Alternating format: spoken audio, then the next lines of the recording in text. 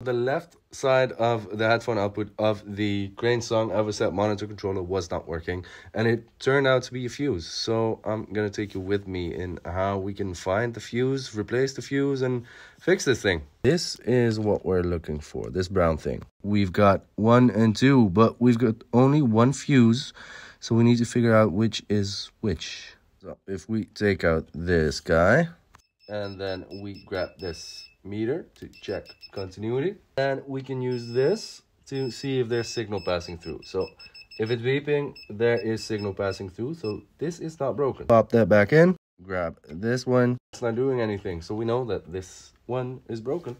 So we've got the new fuse. Let's check if that is working. It is, so let's pop that back in and pop, and that should do it. All right, so let's plug in the headphone. Yep, that sounds like it's working again.